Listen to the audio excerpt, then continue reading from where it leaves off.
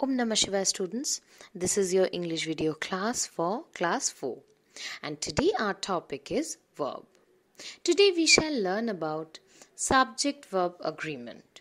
Students, subject-verb agreement refers to the fact that the subject and verb in a sentence must agree in number. So there are many rules. So we shall start with rule number 1. Rule 1. If the subject is singular, we must use a singular verb to write a correct sentence. Example, she is playing the guitar. Students, you can see that here we have a singular subject and that's why we have used a singular verb in the sentence. In this example, rule 2. If the subject is plural, we need a plural verb to write a correct sentence. Example, the boys were dancing in the hall. Students, here the subject is plural, that's why we have used a plural verb in this sentence. Rule 3. The collective nouns are considered as singular.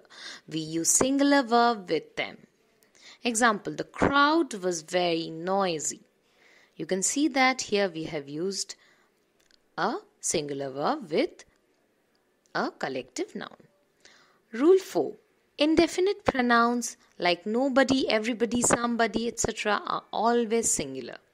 Example, everybody is liking the new car. Somebody is knocking at the door. Rule number 5. We use singular verbs for uncountable nouns. Example, salt is obtained from seawater. Students, we know that salt is an uncountable noun. That's why here we have used a singular verb. Rule 6. Two singular subjects connected by or, either or, neither nor require a singular verb. Example, my aunt or my uncle is arriving by train. You can see that here two subjects are connected by or, and that's why we have used a singular verb in the sentence. Neither Ram nor Rahul is available. Rule 7. We use plural verb with two or more subjects when they are connected by and. Example, a car and a bike are my means of transportation. So students, you can see that two subjects are connected by and that's why we have used a plural verb in this sentence. So I hope you have understood all the rules and now we shall proceed towards the exercise. Exercise 5. Fill in the blanks with verb in agreement with the subject. 1. Tom dash watering the flowers in his garden. 2. The bread and butter dash on the table. 3.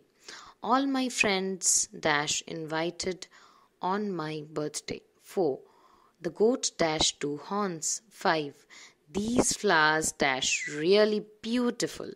6. I dash born in 1997. 7. My sister dash 2 daughters. 8. We dash a big library. 9. My parents dash teachers. 10. We dash very tired yesterday. Students, now we shall discuss the answers. So, the answers are 1. Tom is watering the flowers in his garden. 2. The bread and butter are on the table. 3. All my friends were invited on my birthday. 4. The goat has 2 horns. 5. These flowers are really beautiful. 6. I was born in 1997.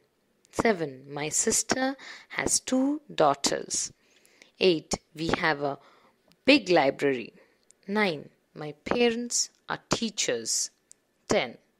We were very tired yesterday.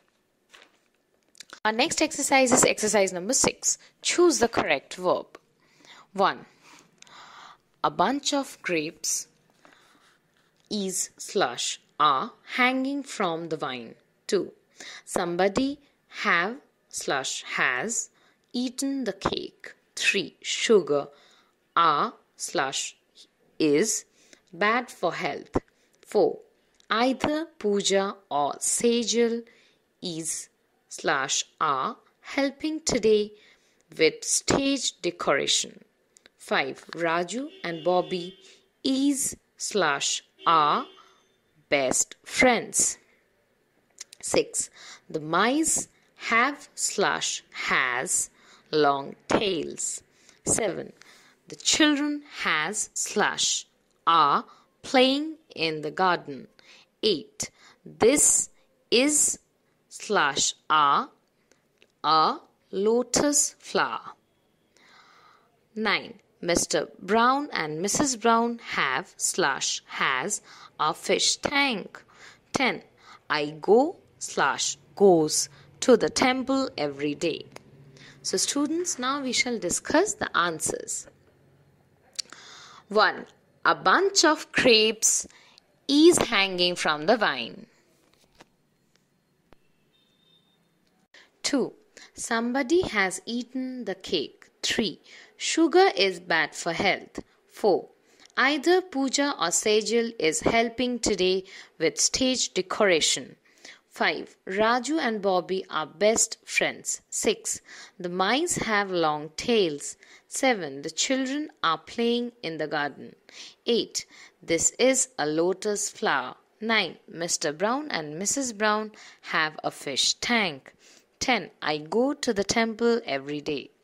So students, I hope you have understood all the rules of subject-verb agreement and you have to solve these exercises in your English language classwork copy. So here we are done with our today's class. Om Namah Shivaya.